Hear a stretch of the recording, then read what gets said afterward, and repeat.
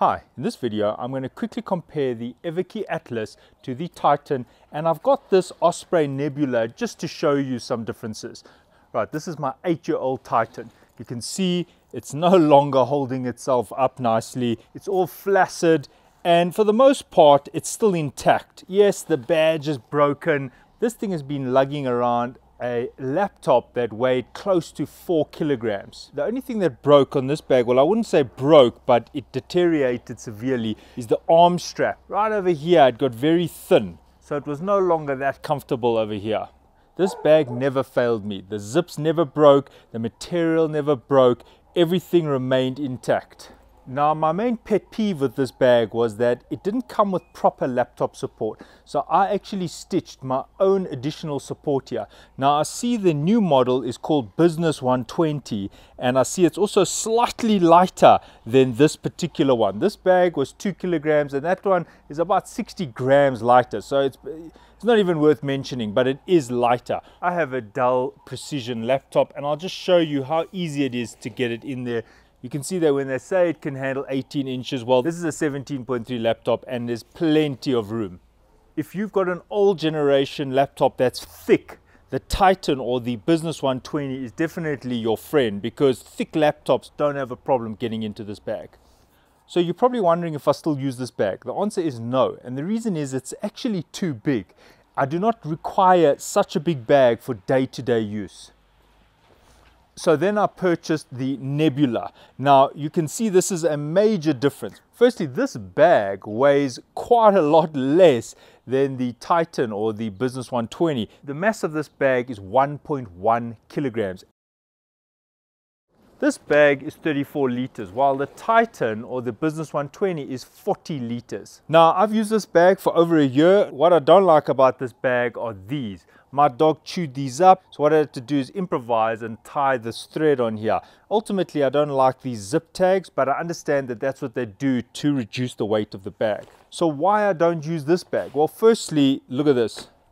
It is a very frustrating bag. You've always got to seat it nicely, and it also looks very scruffy. If you have a look at the side, you can see that it's a scruffy bag. Like also at the top there, you can see that there's the shield that goes over the zip, but actually I think it shouldn't even be there. It just adds to the scruffiness. Now, this bag cannot fit a 17-inch laptop by design. For example, you can't get this in here. You can't close the bag.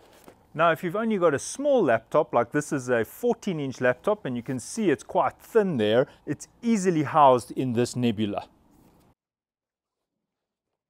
There you can see the laptop is fitting snugly in there. Still lots of space here, and you can barely notice that there's a laptop in this bag. Now, here's an example of something that's frustrating. You see, I want to pull the zip, and you can see how the bag totally deforms when I try and pull this zip.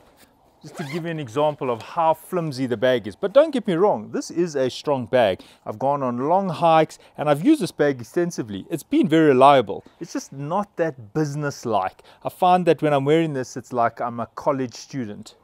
Right, this is the Atlas. It comes in 2 different sizes. This is the 17-inch for the 17-inch laptop. I've had it now for over a year, and this is my standard bag that I use daily. What I like about this bag, firstly, if you have a look at it, it doesn't look scruffy.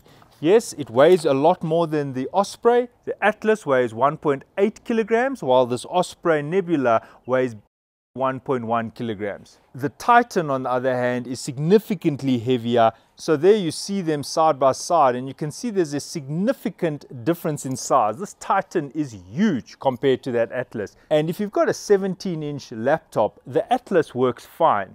Now there you can see I've put the laptop in. You will notice that it is a bit snug, but when you close the bag, you'll notice that the laptop does fit. So there you can see the bag has got the laptop inside. It's still able to stand up straight. What I love about this bag. My main pet peeve with this bag is, you see there's the corner of the laptop right at the top. There's nothing to protect this corner of this laptop. So yes, while it fits in there nicely, look at that. If I bump onto a pillar or a pole, that can really damage my laptop. So there you see these corners, they should have been padded. Now, the other thing I really like about this laptop is this compartment over here. If you're someone who wears sunglasses or glasses, or you like to keep some additional accessories here, this is a win. Now the Titan, or the Business 120, also has that compartment, and so does the Nebula.